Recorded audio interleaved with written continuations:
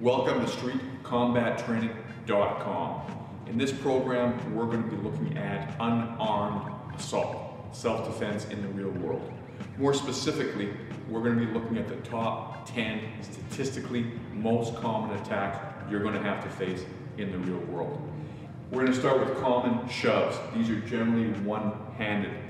Most people see them as more of a nuisance, but they can be dangerous because if you don't diffuse them early, it gives the attacker psychological permission to up the force level, and he very likely may attack with something strong, more dangerous. Then we look at hard pushes, two-handed pushes. A lot of people ignore this, they don't see the threat, but once you're unbalanced, destabilized, he can attack you with almost anything and you won't be able to stop it until you recover your balance. They can be more dangerous than you realize. The haymaker, seen everywhere, is the world's most common punch. If you can't defend yourself against a big right hand, you can't defend yourself. It's that simple. And with factors such as the flinch reflex, it's a lot harder than most self-defense instructors would lead you to believe.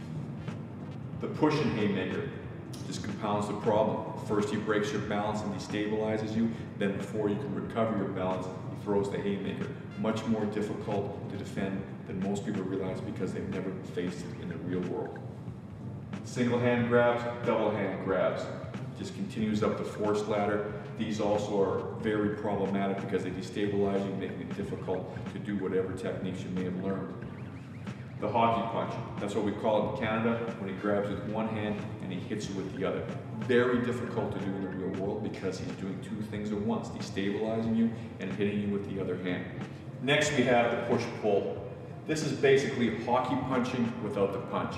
He's using two hands to hold you and either pull you into a knee or a headbutt. From there, we're going to move into headlocks. We've done a special study of headlocks because it is the most common real-world grappling hold that you're going to face. We've broken it down into a timeline, a sliding scale of danger from early, on time, late, and we'll finish up with very late. Our last one, ground headlocks. Once you hit the ground, you're sandwiched there between his weight and the floor, and you're not going to get out unless you know how to defend yourself.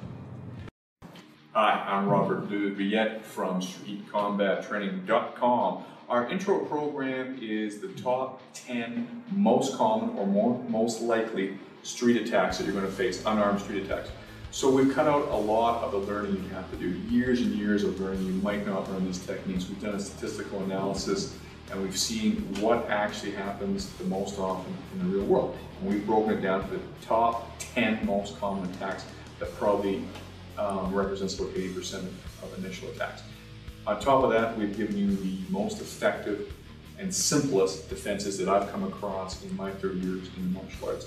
We've drawn these from Brazilian Jiu-Jitsu, combat sambo, other systems of martial arts that not only are going to be simple, they work on a very, very high percentage and they're not difficult to do. I want to personally thank you for purchasing our program, and I'm going to include our newest one, Fight Enders, for absolutely nothing. I'm going to throw it in for you. This is the supplementary program for original introductory lessons on the top 10 most common real-world attacks. What I've done in this program is show you more finishes, looking at them specifically on a scale now of force, use of force. You'll be able to deal with people pushing you by using less force than they are. One of the main problems people have. I'm going to show you chokes like the lion kill and the noose choke, which can render people completely unconscious no matter how large they are in a matter of seconds. This is real world stuff that is both really simple and really, really effective. This is the same material I've used in the real world, and I've talked to people serving combat soldiers that were doing their next tour in Afghanistan, people who worked on boarding parties, which were basically doing the same work as Navy SEALs do in the US, that kind of thing. These people came to me and said, you know, what's the simplest, most efficient way to end fights, and sometimes in close quarters, you're going to love this stuff.